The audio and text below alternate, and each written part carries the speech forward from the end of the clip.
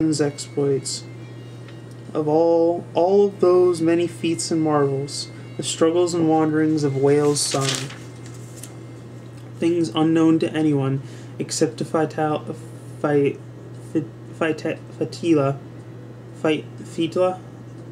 things unknown to anyone except to Fitla, feuds and foul doings, confided by uncle to nephew when he felt the urge to speak of them. Always they had been partners in the fight, friends in need. They killed giants, their conquering swords had brought them down.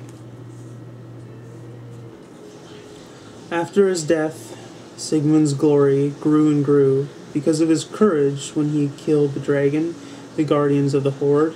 Under grey stone he had dared to enter, all by himself, to face the worst without Fitla. But it came to pass that his sword plunged right through those radiant scales and drove into the wall. The dragon died of it. His daring had given him total possession of the treasure hoard, his to dispose of however he liked. He loaded a boat, Whale's son, weighted her hold with dazzling spoils. The hot dragon melted. Sigmund's name was known everywhere. He was utterly valiant and venturesome, a fence round his fighters, and flourished therefore after King Heremod's prowess declined, and his campaigns slowed down. The king was betrayed, ambushed in Jutland, overpowered and done away with. The waves of his grief had beaten him down, made him a burden, a source of anxiety to his own nobles. That expedition was often condemned in those earlier times by experienced men who relied on his lordship for redress, who presumed that the part of a prince was to thrive on his father's throne and defend the nation, the shielding land where they lived and belonged, its holdings and strongholds. Such was Beowulf in the affection of his friends and of everyone alive. But evil entered into Heremod. They kept racing each other, urging their mounts down sandy lanes. The light of day broke and kept brightening. Bands of retainers galloped in excitement to the gabled hall to see the marvel. The king himself, guardian of the ring hoard, goodness in person, walked in majesty from the women's courts with a numerous train, attended by his queen and her crowd of maidens across to the mead hall. When Hrothgar arrived at the hall, he spoke, standing on the steps under the steep eaves, gazing toward the roofwork and Grendel's talon. First and foremost, let the Almighty Father be thanked for this sight. I suffered a long harrowing by Grendel, but the heavenly shepherd can work his wonders always and everywhere. Not long since it seemed I would never be granted the slightest solace or relief from any of my burdens. The best of houses glittered and reeked and ran with blood. This one worry outweighed all others, a constant distress to counselors entrusted with defending the people's forts from assault by monsters and demons. But now a man, with the Lord's assistance, has accomplished something none of us could manage before now, for all our efforts. Whoever she was who brought forth this flower of manhood, if she is still alive, that woman can say that in her labor the Lord of Ages bestowed a grace upon her. So now, Beowulf, I adopt you in my heart as a dear son. Nourish and maintain this new connection, you noblest of men. There'll be nothing you'll want for, no worldly goods that won't be yours. I have often honored smaller achievements, recognized warriors not nearly as worthy, lavished rewards on the less deserving. But you have made yourself immortal by your glorious action. May the God of ages continue to keep and requite you well. Beowulf, son of Ecgtheow, spoke. We have gone through with a glorious endeavor, and being much favored in this fight we dared against the unknown. Nevertheless, if you could have seen the monster himself where he lay beaten, I would have been better pleased. My plan was to pounce, pin him down in a tight grip, and grapple him to death, have him panting for life, powerless and clasped in my bare hands, his body in thrall. but I couldn't stop him from slipping my hold. The Lord allowed it. My lock on him wasn't strong enough. He struggled fiercely and broke and ran. Yet he bought his freedom at a high price. For he left his hand and arm and shoulder to show he had been here, and a cold comfort for having come among us. And now he won't be long for this world. He has done his worst, but the wound will end him. He is hasped and hooped and hurpling with pain, limping and looped in it. Like a man outlawed for wickedness, he must await the mighty judgment of God in majesty. There was less tampering and big talk then from Unferth the boaster, less of his blather as the hall thanes eyed an awful proof of the hero's prowess displayed hand up under the eaves. Every nail, claw, scale, and spur, every spike and welt on the hand of that heathen brute was like barbed steel. Everybody said there was no honed iron hard enough to pierce him through, no time-proofed blade that could cut his brutal, blood-caked claw. Then the order was given for all hands to help to refurbish Herod immediately. Men and women thronging the wine hall, getting it ready. Gold threads shone in the wall hangings, woven scenes that attracted and held the eye's attention. But iron-braced as the inside of it had been, that bright room lay in ruins now. The very doors had been dragged from their hinges, only the roof remained unscathed. By time the guilt-fouled fiend turned tail in despair for his life, but death is not easily escaped from by anyone. All of us with souls, earth-dwellers, and children of men must make our way to a destination already ordained, where the body, after the banqueting, sleeps on its deathbed. Then the due time arrived for Halfdane's son.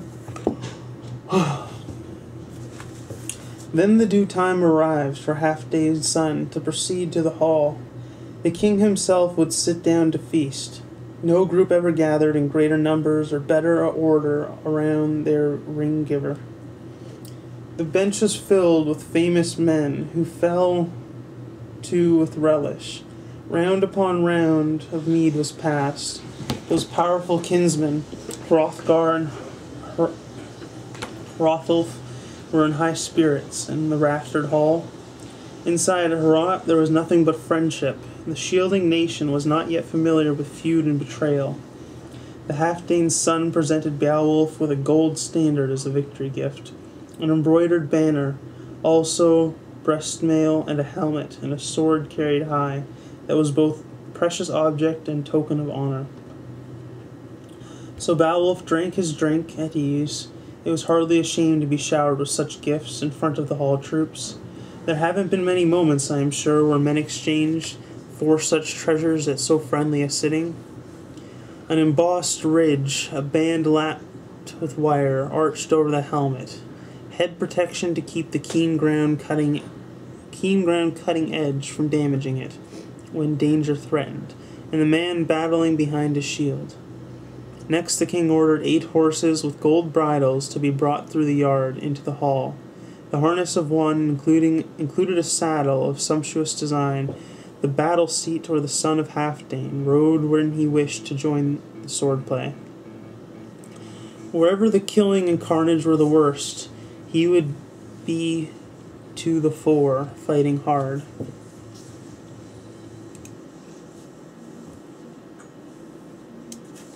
Then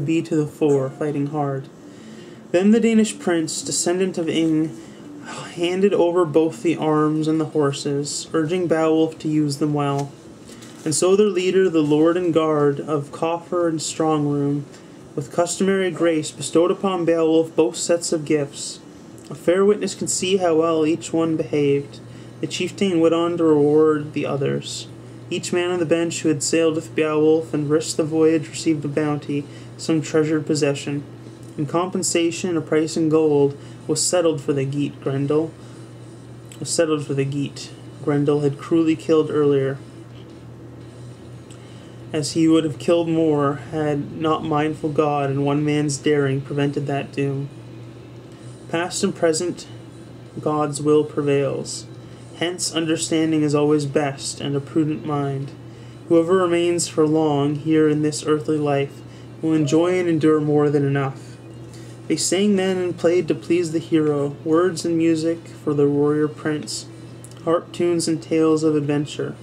There were high times on the hall benches, and a king's poet performed his part with the saga of Finn and his sons, unfolding the tale of the fierce attack on Friesland, where Hnaef, king of the Danes, met death.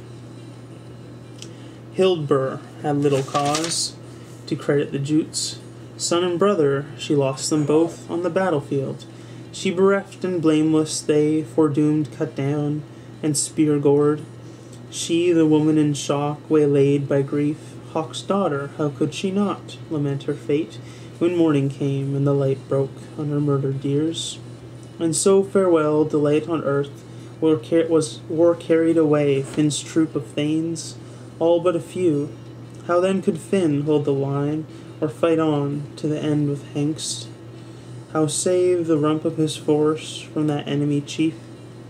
So a truce was offered as follows. First, separate quarters to be cleared for the Danes, hall and throne to be shared with the Frisians. Then second, every day, at the dole out of gifts, Finn, son of Fockwald, should honour the Danes, bestow with an even hand to Hengst, and Hengst's men the wrought gold rings, bounty to match the measure he gave his own Frisians, to keep morale in the beer hall high. Both sides then sealed with agreement, with oaths to Hengst, openly, solemnly, that the battle survivors would be guaranteed honor and status. No infringement by word or deed, no provocation would be permitted. Their own ring-giver, after all, was dead and gone. They were leaderless and forced allegiance to his murderer. So if any Frisian stirred up bad blood with insinuations or taunts about this, the blade of the sword would arbitrate it. A funeral pyre was then prepared, effluent gold brought out from the hoard. The bride and prince of the shieldings lay, awaiting in flame. Everywhere there were blood-plastered coats of mail. The pyre was heaped with boar-shaped helmets forged in gold, with the gashed corpses of well-born Danes. Many had fallen. The Hildebur ordered her own. Then Hildebur ordered her own son's body be burnt with Hnaef's, the flesh of his bones, to sputter and blaze beside his uncle's. The woman wailed and sang keens. The warrior went up, carcass flame, swirled and fumed. They stood round the burial, as heads melted, crusted gashes spattered and ran, bloody matter. The glutton element flamed and consumed the dead of both sides. Their great days were gone. Warriors scattered to homes and forts all over Friesland. Few are now feeling loss of friends. Hengst stayed, lived out that whole resentful, blood-sullen winter with Finn, homesick and helpless, no ring-whirled prow could up then and away on the sea. Wind and water raged with storms, wave and shingle were shackled in ice, until another year appeared in the yard as it does to this day. The seasons constant, the wonder of light coming over us. Then winter was gone, earth's lap grew lovely.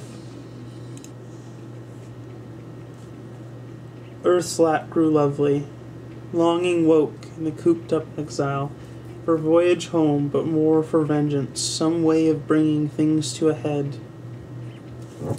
His sword arm hankered to greet the Jutes.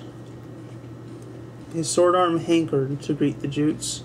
So he did not balk once Hunlefing placed on his lap, dazzle the duel, the best of all, whose edges Jutes knew only too well.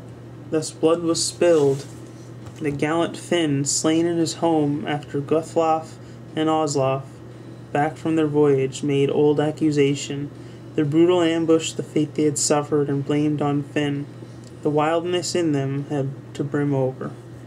A hall ran red with blood of enemies. Finn was cut down, the queen brought away, and everything the shilling should find Inside Finn's walls, the Frisian kings, gold collars and gemstones swept off to the ship. Over sea lanes, then back to Daneland, the warrior troop bore that lady home.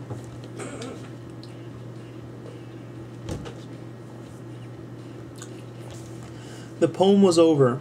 The poet had performed a pleasant murmur. Started on the benches, stewards did the rounds, with wine in splendid jugs. And Wealhtheow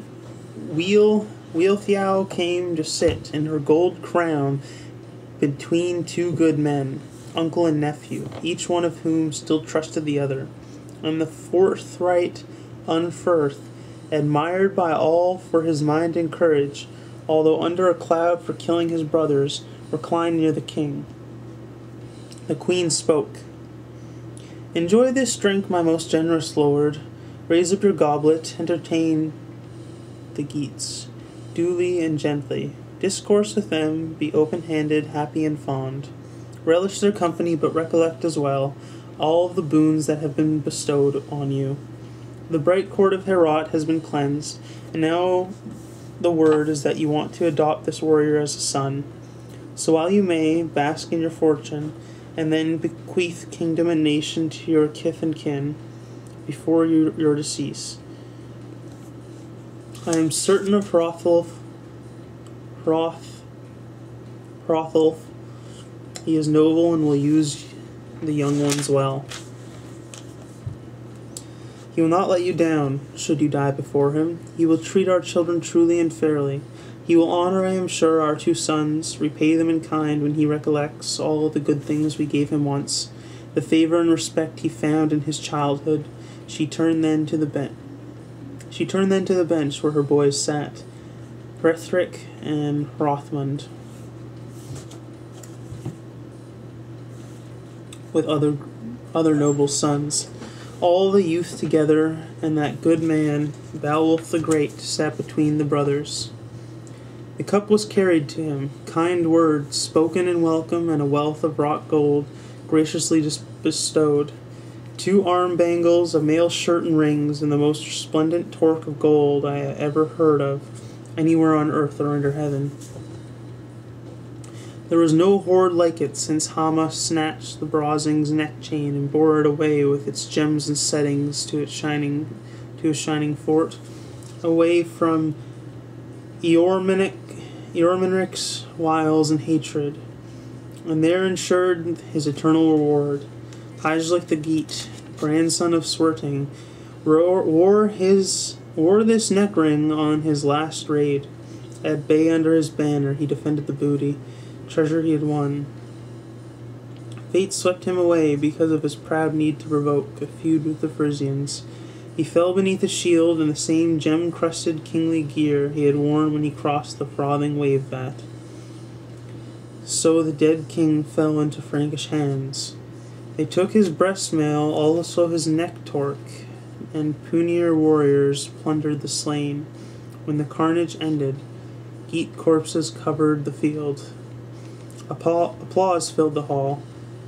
Then Wealhtheow pronounced in the presence of the company, "Take delight in this torque, dear Beowulf.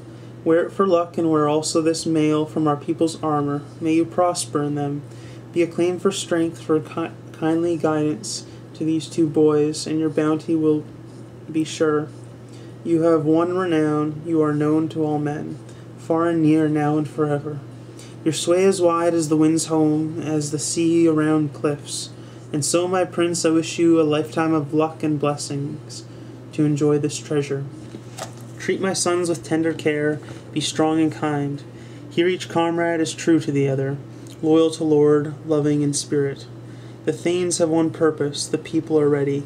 Having drunk and pledged, the ranks do as I bid." She moved then to her place. Men were drinking wine at that rare feast.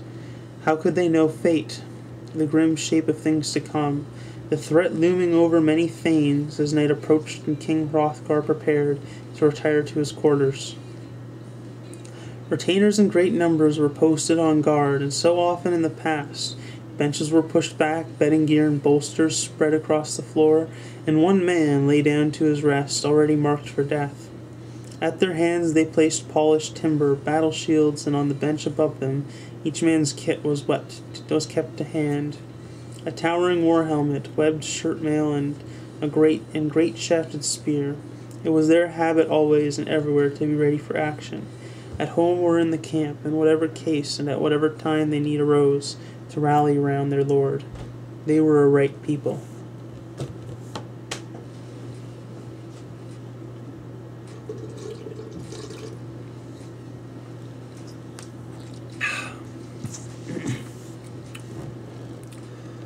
Another attack.